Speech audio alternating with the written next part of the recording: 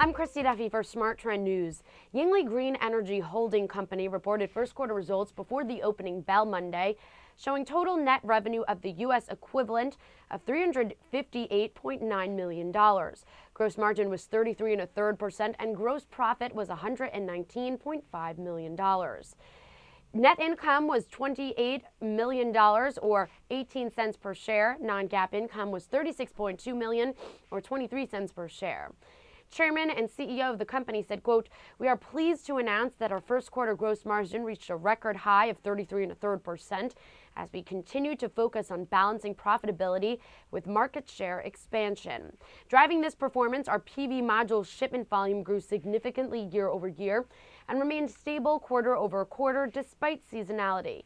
We attribute these achievements primarily to Yingli's industry-leading brand recognition and cost advantage, and our vigorous sales and marketing efforts, including our sponsorship of the 2010 FIFA World Cup South Africa, which has helped us diversify our customer portfolio across different regions.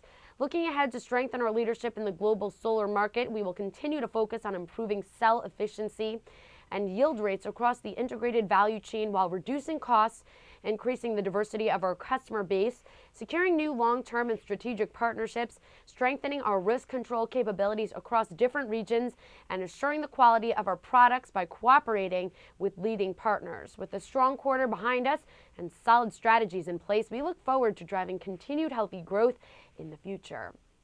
I'm Christy Duffy for Smart Trend News. For more on this story, visit our website, tradethetrend.com. You can also receive more news and market analysis by subscribing to our YouTube channel, Trade the Trend.